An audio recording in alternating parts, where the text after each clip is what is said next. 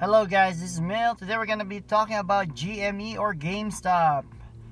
Today is March 9, Tuesday, and GameStop have a high of 249 and they had a low of 208 and had a volume of 37 million. I mean, that's a lot.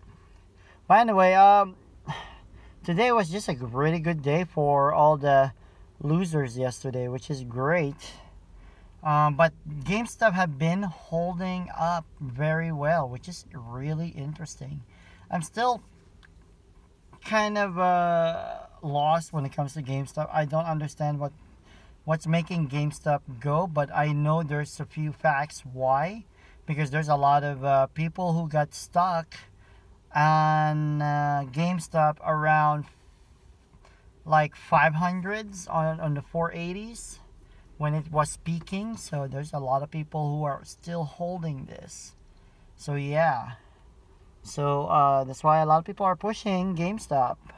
But in my opinion, it's a very volatile stock. I still don't trust it.